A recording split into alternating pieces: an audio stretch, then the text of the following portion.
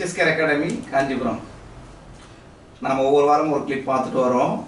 இந்த முறை PG-TRB education methodology. Education மெத்தடாலஜில முக்கியமா தவிர்க்க முடியாத வினாத்தாள்களை பத்தி நம்ம பார்க்கலாம்னு ஒரு பிளான் இருக்கு. அதை நம்ம ப்ராப்பரா பார்த்துட்டே வருவோம். நோக்கமே வந்து TRB தேர்வுல எதிர்பார்க்கப்படும் வினாக்களாக நம்ம சரியா அட்டெண்ட் பண்ற மாதிரி வினாக்களை பத்தி தான் பார்க்க போறோம். இந்த யூடியூப் சேனல் உங்களுக்கு பிடிச்சிருந்தனா TCயோட யூடியூப் சேனலை சப்ஸ்கிரைப் பண்ணி பெல் பட்டன் அழுத்திக்கங்க. ஸோ ஒவ்வொரு நாளுக்கு உங்களோட கிளிப் கரெக்டாக உங்களுக்கு வீட்டுக்கு வந்துடும். ஸோ முக்கியமாக நன்றாக படித்து கொண்டு இருக்கு வேலைக்காக எதிர்பார்த்து கொண்டு இருக்க நண்பர்களுக்கும் ஷேர் செய்யுங்க. நம்ம இன்னைக்கு கிளிப்புக்கு போயிடுவோம். PG-TRBயில் எதிர்பார்க்கப்படும் வினாக்களில் இன்னைக்கு தியரிட்டிக்கலாகவே எல்லாத்தையும் பார்க்க போகிறோம். எஜுகேஷன் மெத்தடாலஜி போன வருஷத்துக்கு முன்பு நடந்த PG-TRBயில் பள்ளிக்கு வெளியே கற்றல் நான் கிளாஸ் ரூம் டீச்சிங் மெத்தடாலஜியில் ஒரு கொஸ்டின் வந்திருந்தது. பார்த்தீங்கன்னா வழக்கமாக வந்து கல்வியாளர்களில் 2 பேரும் முக்கியமாக கேட்பாங்க PG-TRBயில். இவான் இலிச் அப்படின்னு இயான் லிஸ்டர், அதுக்கப்புறமா ஜான் வோல்ட். இவங்களை பற்றிய கேள்விகளை வந்து கம்பல்சரி பார்த்தீங்கன்னா ஒரு 6-7 கேள்விகளில் அவங்கள பற்றி வந்திருக்கு. இன்றைக்கி நம்ம பார்க்க போகிற கேள்வி வந்து PG-TRB எதிர்பார்க்கப்படும் வினாக்களில் இந்த முறை வரல. ஆனால் இந்த வாட்டி வினாத்தாள் அமைப்பில் ஜான் ஹோல்ட் மிகச்சிறந்த கல்வியாளர் ஜான் வோல்ட் வந்து அமெரிக்காவில் ஆசிரியராக பணியாற்றி அதுக்கப்புறமா அவர் வந்து கிட்டத்தட்ட குழந்தைகளை வந்து எப்படிலாம் படிக்கிறாங்க, அவங்களுக்கு என்ன ப்ராப்ளம்லாம் இருக்குது அப்படின்றத ஆராய்ச்சி பண்ணி அமெரிக்காவில் மிகச்சிறந்த ஒரு கல்வியாளராக இருந்திருக்காங்க. ஸோ அவரை பற்றிய விஷயங்களை இன்னைக்கு பார்க்கலாம். ஜான் ஹோல்ட் வந்து அமெரிக்க கல்வியாளர் சொன்ன கிட்டத்தட்ட 62 ஆண்டுகள் சிறந்த முறையில் பணியாற்றியவர். ஒரு அமெரிக்க ஆசிரியர் மற்றும் கல்வியாளர். பள்ளிக்கு வெளியே கற்றல் முறை என்ற ஒரு முறையை வந்து இந்த எஜுகேஷன் வேர்ல்டில் துவக்கி வச்சு ஒரு புதுமையான அணுகுமுறையை அப்ரோச் பண்ணவர். இவர் இந்த பாடத்திட்டத்தின் மீது மொத்தம் ஒரு 11 புத்தகங்கள் எழுதியிருக்கார். இந்த 11 புத்தகங்களை எதை நோக்கியது அப்படின்னா குழந்தைகளை நோக்கிய, குழந்தைகள் எப்படி படிக்கிறார்கள், அவர்களுக்கு வந்து சொல்கிறத கேட்கறது யாராவது இருக்காங்களா, இல்லை ஆசிரியர் சொல்வதை மட்டுமே மாணவர்கள் கேட்கணுமா, இந்த குழந்தைங்க கேட்கணுமா அப்படின்ற மாதிரி நிறைய விஷயங்களை அனலைஸ் பண்ணி மிகச்சிறந்த கல்வி முறைகளை வந்து நம்ம கொடுக்கணும் அப்படின்னா பள்ளிக்கு வெளியே கற்றல் முறைன்ற முறையை யூஸ் பண்ண ரொம்ப சிறந்ததாக இருக்குன்னு சொல்லியிருக்காரு. இவருடைய மிகச்சிறந்த வாசகம் என்னன்னா, நீங்கள் எது செய்ய இயலாது என்பதை குழந்தைகள் அறிந்தால் அவர்கள் உங்களை பழிப்பதில்லை, அல்லது நீங்கள் செய்ய வேண்டியது என்ன என்று அவர்களுக்கு சொல்லுங்கன்றார். ஸோ நீங்கள் என்ன செய்ய இயலாதுன்றதை குழந்தைகள் அறிந்திருந்தாவே அவங்க என்ன பண்ணுவாங்க, அவங்க கண்டிப்பாக அப்பா அம்மாவை அவங்க ஒரு விதமாக படிப்பதில்லை. நீங்கள் செய்ய வேண்டியது என்ன என்று அவர்களுக்கு சொல்லிட்டாவே ஆட்டோடி செஞ்சிருவாங்க அப்படின்றாரு. ஸோ என்னென்னா குழந்தைகளாகவே பாவிக்கணும், குழந்தைகளை வந்து நம்ம குழந்தைகளாக தான் ட்ரீட் பண்ணணும் அப்படின்றத நம்ம மறந்துட்டு நம்ம வேறு விதமாக இன்னைக்கு காலகட்டத்தில் மாறி போச்சு. அந்த மாதிரி குழந்தைங்களை வந்து எந்த மாதிரி நம்ம ட்ரீட் பண்ணிட்டோம் அப்படின்ட்டு இவர் என்ன பண்ணியிருக்காருன்னா கிட்டத்தட்ட இன்றைய குழந்தை வளர்ப்பு முறை என்பது மத்தியதர வர்க்கத்தின் பணம் ஈட்டும் வெறியை மையமாக கொண்டு இயங்குகிறது. Note the point. இந்த முறை வந்து மத்தியதர மிடில் கிளாஸ் இருக்கவங்களுக்கு ஸோ பணம் ஈட்டுகின்ற வெறியை மையமாக கொண்டே இயங்குகிறது அப்படின்றாரு. இந்த காலகட்டத்தில் பெற்றோர்கள் தங்கள் குழந்தைகள் மீதான அணுகுமுறை குறித்து 5 முக்கிய அடிப்படை கட்டமைப்புகளை வெளியிட்டுள்ளார். அவர் வந்து நிறைய ஆராய்ச்சி பண்ணிக்கிறது 11 புக்கு வெளியிட்டிருக்காருங்க. அந்த புத்தகங்களை நம்ம பார்க்க போகிறோம். அந்த புத்தகங்களை பார்ப்பதுக்கு முன்னாடி ஓரளவுக்கு நம்ம என்னன்னா இந்த பெற்றோர்கள் தங்கள் குழந்தை மீது எந்த விதமான அப்ரோச்சை வச்சிருக்காங்க அப்படின்ட்டு முக்கியமாக 5 கோட்பாடுகளை வெளியிட்டிருக்காரு.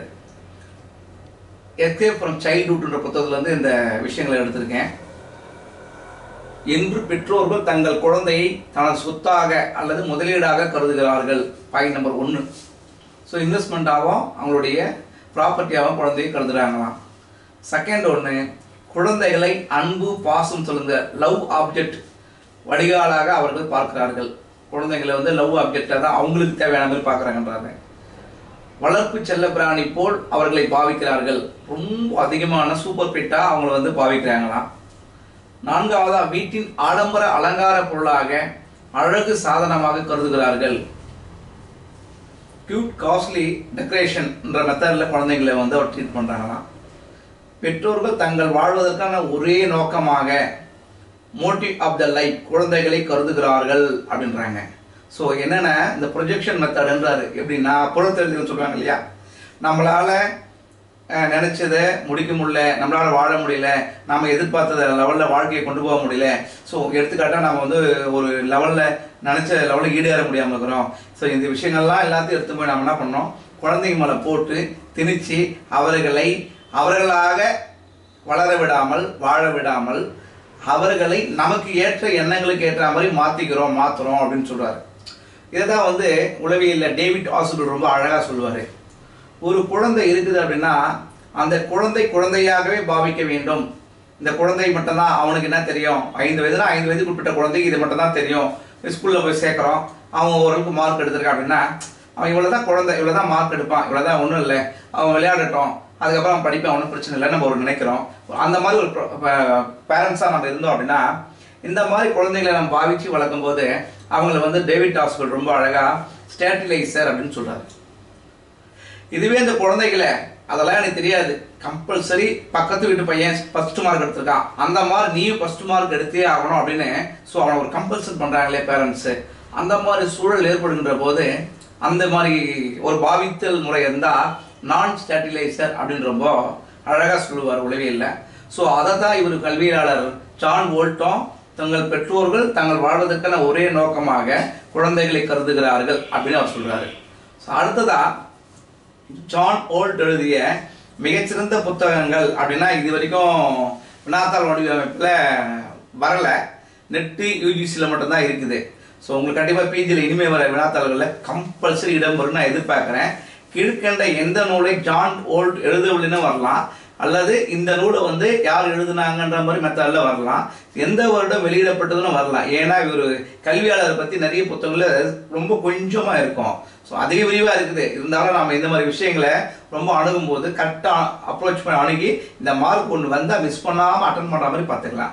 ஃபர்ஸ்ட் புத்தகமாக பார்த்தீங்கன்னா how children fail.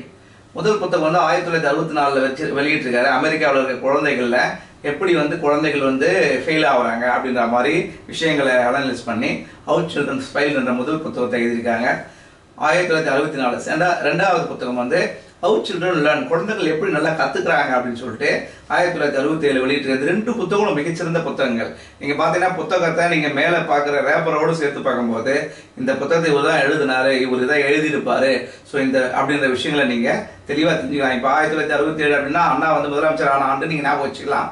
How children learn அப்படின்ற புத்தகமா இருக்குது. அடுத்தது மூன்றாவது அண்டர் அச்சீவிங் ஸ்கூல் அப்படின்ற 3வது புத்தகத்தை, அருமையான புத்தகத்தை எழுதியிருக்காரு. இது 1969 அண்ணா இறக்கும் போது 2 வருஷத்துக்கு அப்புறம் அப்படின்ற ஞாபகம் வச்சுக்கலாம் நீங்க. தி அண்டர் அச்சீவிங் ஸ்கூல் அப்படின்ற புத்தகம். அடுத்ததா வந்து what to I to Monday. So Monday அப்படின்ற புத்தகத்தை 1970 வாட் டு ஐ டு மண்டேன்ற புத்தகத்தை 1970 எழுதியிருக்காரு. சும்மா அருமையாக அற்புதமாக இருக்குது ரேப்பர்லாம், அந்த புத்தகமாக எழுதியிருக்காரு. அடுத்தது ஃப்ரீடம் அண்ட் பியாண்ட் அப்படின்ற புத்தகத்தையும் ஜான் ஹோல்ட் எழுதியிருக்காரு. 1972 எழுதியிருக்காரு ஃப்ரீடம் அண்ட் பியாண்ட் என்ற புத்தகத்தை. அடுத்ததா வந்து எஸ்கேப் ஃப்ரம் சைல்ட்ஹுட் அப்படின்ற புத்தகம். ஏன்னா கொஞ்ச நேரத்துக்கு முன்னே ஒரு 5 விதமான கொட்டேஷன்லாம் சொன்னேன் இல்லையா, ஸோ அதெல்லாம் வந்து முழுமையாக இந்த புத்தகத்தை தான் அவர் தெளிவுபடுத்தியிருக்காரு. எஸ்கேப் ஃப்ரம் சைல்ட்ஹுட், குழந்தை புறத்திலிருந்து தப்பித்து விடுன்ற மாதிரி என்ற புத்தகத்துல இருந்து 1974 வெளியிட்டிருக்காரு. ஸோ இந்த புத்தகம் ரொம்ப ஃபேமஸான புத்தகம். அடுத்ததா இன்ஸ்டிட் ஆஃப் எஜுகேஷன் அப்படின்ற புத்தகமும் 1976 எழுதியிருக்காரு. இன்ஸ்டிட் ஆஃப் எஜுகேஷன் புத்தகம் அவர் எழுதுனது தான். எழுதிய ஆண்டு 1976. அடுத்ததா நெவர் டு லேட் அப்படின்ற புத்தகமா அவருடைய மியூசிக் சம்பந்தமான மியூசிக்கலி லைஃப் ஸ்டோரி பத்தி 1979 மிக பிரமாதமா வெளியிட்டிருக்காரு. அடுத்ததா டீச் யுவர் ஓன் அப்படின்ற ஒரு புது அப்ரோச் பார்த்த எஜுகேஷன்ல ஒரு இம்ப்ளிமெண்ட் பண்ணியிருக்காரு. டீச் யுவர் ஓன் அப்படின்ற புத்தகம் 1981 வெளியிட்டிருக்காரு. லாஸ்ட் ஒன்னா learning all the time. So after death, இவருடைய இறப்புக்கு அப்புறம், அவர் 1989 இவர் இறப்புக்கு அப்புறம், இவர் 85 இறக்குறாரு. ஸோ 2-3 வருஷம் கழிச்சு 1989 லேர்னிங் ஆல் டைம். இதான் ஏன் இது பாருங்களேன், இது ரொம்ப கலர்ஃபுல்லாக இருக்கு. இதை தான் நீங்களே அப்ளை பண்ணணும். இந்த பிஜி படிச்சாலும் சரி, டெட் படிச்சாலும் சரி, இந்த அரசு பணிக்கு சில ஒரு ஐடியா இருந்தாவே லேர்னிங் ஆல் த டைம் அப்படின்ற கோட்பாடு வச்சுக்கோங்க. இதை தான் ஜான் ஹோல்ட் உங்களுக்கும் சொல்லியிருக்காரு, மற்றவங்களும் சொல்லியிருக்காரு. ஸோ இந்த புத்தகங்களை நாம் தொடர்ந்து எல்லாமே படிப்போம். இந்த விஷயங்களை கம்பல்சரி ஒரு கொஸ்டின் வரும்னு நான் நினைக்கிறேன். நீங்கள் அடுத்ததாக வினாத்தாள் வடிவமைப்பு அணுகும்போது எப்படிலாம் வினாக்கள் வரும்னு அப்புறம் உங்களுக்கு எடுத்து கொடுக்குறேன். அதையும் நீங்கள் யூஸ் பண்ணிக்கோங்க. ஸோ மேலும் தகவல்கள்னா டிசி எக்ஸாம் கைடு ரெனியூல் ஆகும், அதை நீங்கள் பயன்படுத்திக்கோங்க. ஸோ எதாக இருந்தால் கால் பண்ணுங்கள். உங்களுடைய தேவைகளுக்கு ஏற்ற மாதிரி நீங்கள் பதிவு பண்ணி வச்சுக்கோங்க. கண்டிப்பாக உங்களுக்கு ஒத்துக்க தயாராக இருக்கும். நன்றி, வாழ்த்துக்கள் டீச்சர்ஸ்.